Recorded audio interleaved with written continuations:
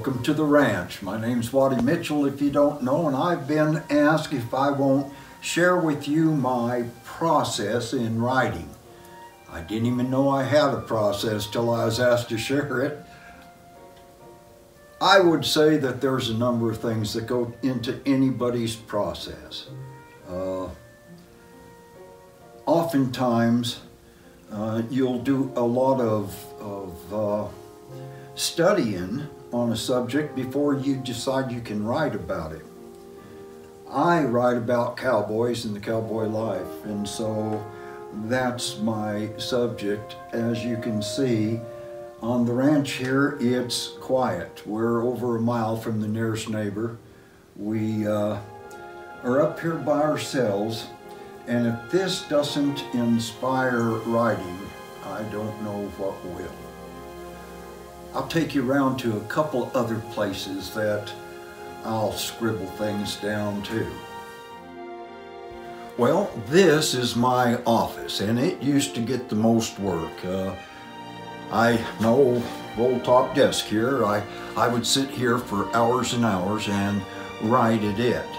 And then my wife, who was computer literate, decided that maybe I ought to get that way. And I bought one of them great big Mac computers, and I'll be honest with you, it scared me. I'd run that little mouse around and I'd run that little arrow off and I could never get it back on the screen. I had a heck of a time. Still, I can only snort and kick at it. I can't use it. So about 8 years ago, she come up with an idea and got me an iPad. And it's kind of like finger painting. I didn't know how to type, but I learned on that iPad. It's just one of them things that has saved my life. So it's given me the opportunity to not only write on the porch on nice days, but here for the comfort of the office. And I've got a sound studio, and I've got another little recording situation to where I can hear what the words sound like. To me, it's very important to get the music in the language. And although it sounds good in your mind, putting it on paper, oftentimes I need to hear it before I say, yes, that's it. Then there's the other place I write.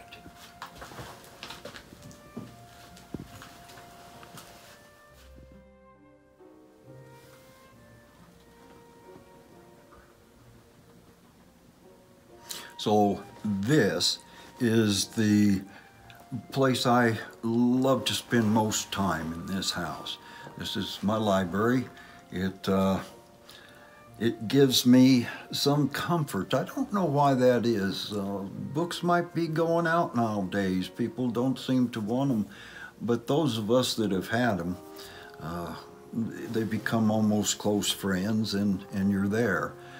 And they somehow inspire me when I'm around here. So in this massage chair, and with the new kind of lamps that duplicate the sun's light, which makes me be able to write without eye fatigue for at least 2 hours longer in the evening time.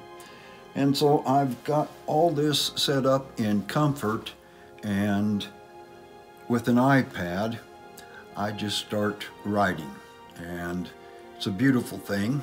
I didn't ever learn to type, so that was a little bit of a problem. When I first started, I'd yell at my wife, "Lisa, there's no K on this thing." And she said, "Yeah, there's a K." And I said, "I've been over it 3 times. And she'd come in and just boot and touch that. Not long before I'd yell, "Lisa, there's no Q on this thing." But I learned finally to do it, and I learned how easy it is. Instead of writing and rewriting with a pencil, it's a whole lot easier to move stanzas around, things like that, with an iPad. I'm not saying that's the best thing for everybody to do, but they asked for my process, and to be honest with you, this is it. Comfort, no time limit, because that's something I can't do. I know a lot of people that wake up at 8 o'clock in the morning, they're in their office and they're sitting there writing. No matter what it is, they are writing, and then they stop and have lunch and maybe a little nap and then go back to it and write until supper time. I am not that way. I have a hard time. If something's not there in my head, it's not there, and I don't try to find it. But if it becomes available to me and my mind starts to working, which doesn't happen that often anymore, but if it starts working, I'll get an idea in the middle of the night. I'll wake up knowing I've got to get it down because of my advanced age. It doesn't all come back to me in the morning. I'll put it down, and then the idea will start expanding, and there'll be about 3 days there I'll be pretty hard to communicate with or talked into getting out of my little writing space. I am still very bad about that, but once I start writing, I can't stop myself. And I shouldn't apologize for that, I guess, because that's great. That's what we writers like to do. And I'm still as thrilled with it now as I was as a young man starting out.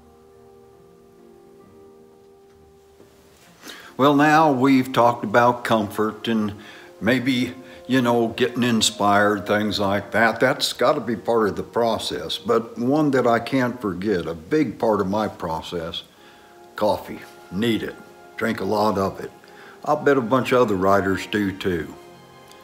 But now that we've seen a little bit of where I live and get a work, I want to leave you with just one piece of wisdom. And it comes straight from me, so you know it's got to be good wisdom. Writer is a verb, not a noun.